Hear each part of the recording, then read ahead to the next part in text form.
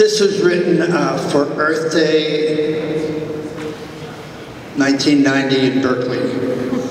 But I want to dedicate it to the youth who have been striking in terms of climate justice and the Extinction Rebellion. They just had a demonstration at UN Plaza last week. The youth are leading, and they will accomplish what my generation, our generation, did not accomplish, because the stakes are so dire. This is an invocation to Gaia.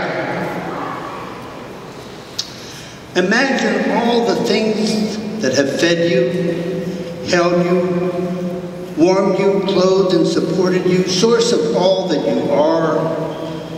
Beyond the woman who gave you birth, back to the source of all birth, all life, all death too, home of everything you are and know.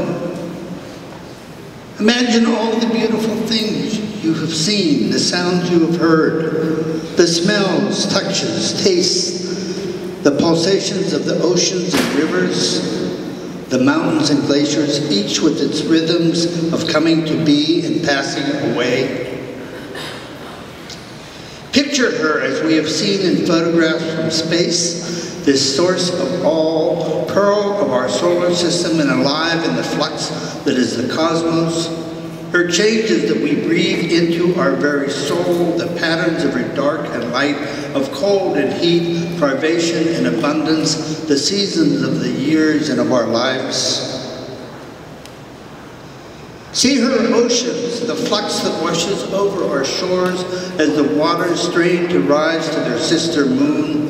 The ragged peaks that mount out of the seas with their skirts girt with green, the towering trees and cathedral calm of the redwood groves, wildflowers, growing meadows, a trickle with melting snow that is source of all that grows, all that thirsts.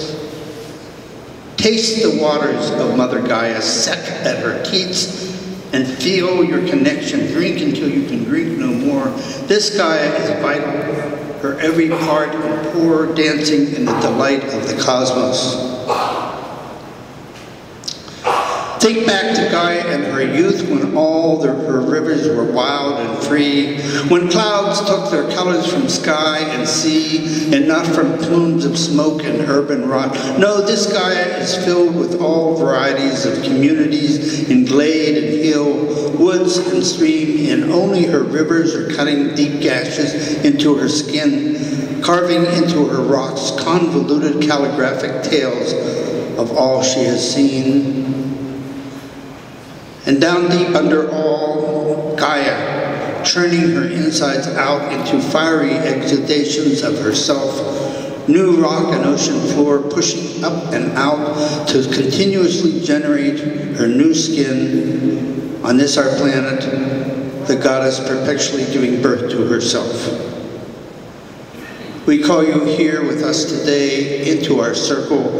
We call on you to speak to us, to dance with us, singing our songs that you have taught us. Be here now. Thank you.